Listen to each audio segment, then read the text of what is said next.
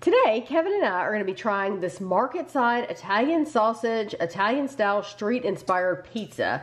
This was $7 at Walmart. Marketside's a Walmart brand. This is a limited edition pizza. It has spicy Italian sausage, fresh mozzarella pearls, sauteed onions, green onions, and garlic oil with a cream sauce on a crust. What you want to do is preheat your oven to 375 degrees, and we're going to bake it for 13 to 15 minutes. This is how it looks. There's no tape on the box or anything like that.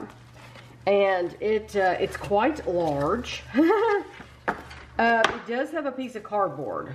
So what you want to do, it says remove the plastic and cardboard from the pizza, but I'm going to keep the cardboard because I'm assuming when we take it out of the oven, we'll want to put it back on this cardboard to cut it, because my my cutting board isn't that wide. The big black one is.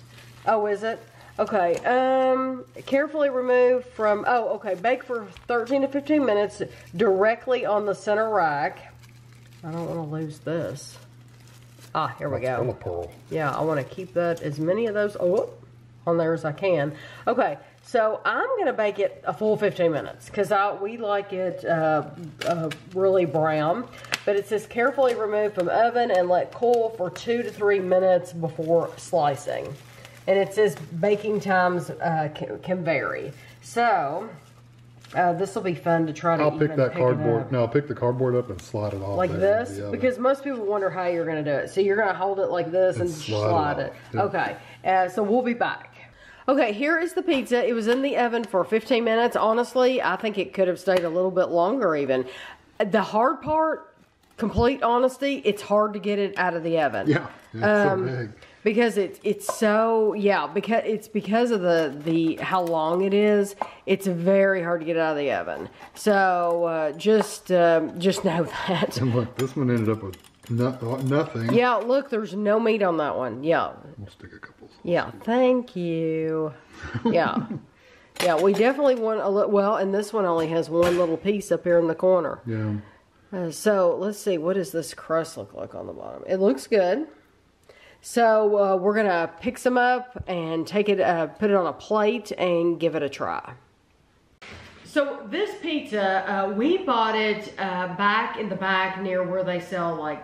It's the deli. The deli. That's not the bakery in the front, the deli in the back. Right. That's where ours is. Right. Well... And in the Lexington, it's in the front. Yeah, and I was going to say, in our local store, it's in the back, but in the bigger store in the next town over, it's in the front of the store. So I guess that's where you get them. So this is my first time ever having a take and bake pizza. This is also my first time having a Walmart brand pizza. Mm-hmm. So I've never had one before, never had Walmart. Apparently though, they come with a date on them. Apparently you can take them home and freeze them if you want to. The reason we say that is because it has directions in the back about freezing. Yeah, it says if the pizza is frozen prior to the expiration date, thaw pizza completely under refrigeration overnight. And then bake the pizza according to baking instructions above within 24 hours of thawing. So if you take it home, you don't have time to make it then, you can freeze it. And then when you're ready to eat it the next day, take it out that night before, put it in 24 hours, right? Or the day before. Yeah, the day before. Yeah, and let it thaw out in the refrigerator and then heat it up that day. So. But I'm wondering, well, first of all, I'm wondering, why don't these come frozen? So why are these... They're taking me. I know, but if you can freeze them, why don't they offer some in the frozen department? Yeah, I don't know. Like, why not have them back there in the back and have them frozen too? And I wonder, why would people buy these over buying just a frozen pizza when they take the same amount of time?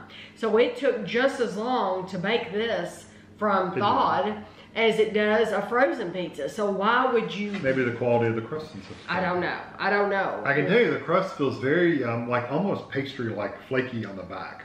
Okay. Like the back crust, it's not the same. It does, yeah, it doesn't feel crispy.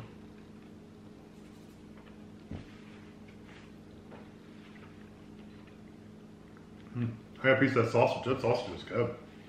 Mm-hmm. Now this piece, I got one without a lot of sausage, so this one only had that one piece, but I did that on purpose.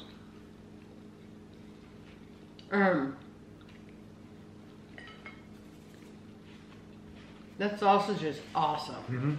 Good, awesome. I like the onions too. The onions have that grilled onion flavor, like you put them in a pan of butter and brown them and sauteed them. They're very, very good. This is absolutely terrific. It's like, what do you think about the crust? Did you try the crust in the back? It's literally like a layered, flaky, like a croissant or something. It's very, very good.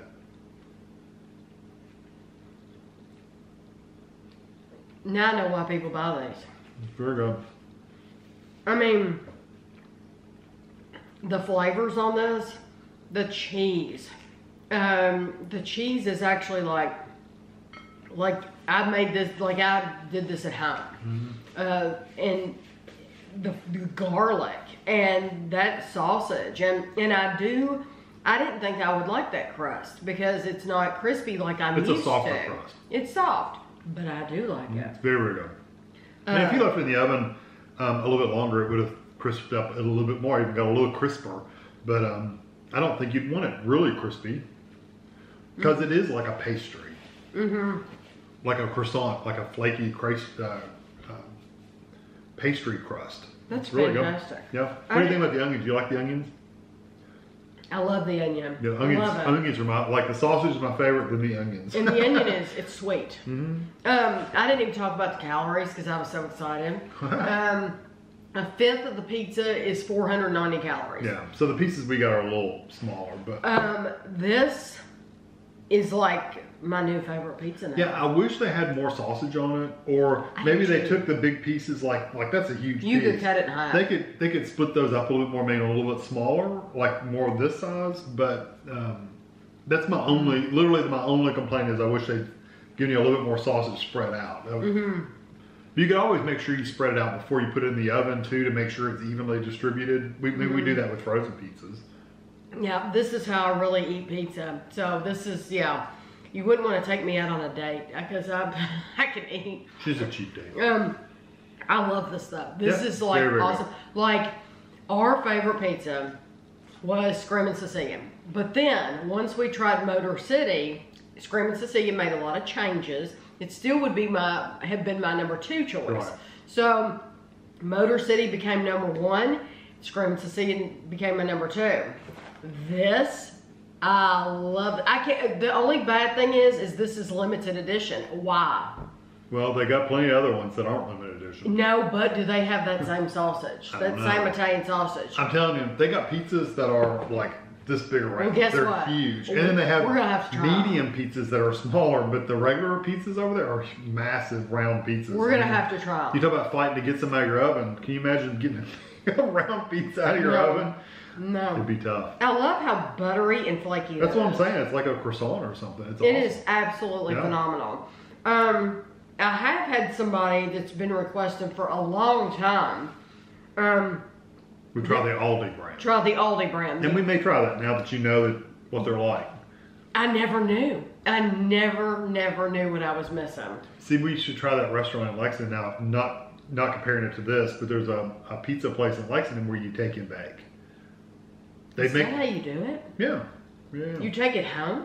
It's a take and bake pizza place. I think they will cook them for you, but their main thing is they make them and you take them home with you. Oh, I thought they made them right there because people eat there. You can get them both ways. Oh, okay. Yeah. Well, but you can take them home with you and bake them as well. No question. If you're like me, is this your first one too? Yeah, I've never had one. Okay, so a first for both of us in all these years. If you've never bought one of these take and bake pizzas, you just have to do it now because there's no comparison this between a frozen. No, I'm just blown away. So I hope you enjoyed the video and thanks for watching.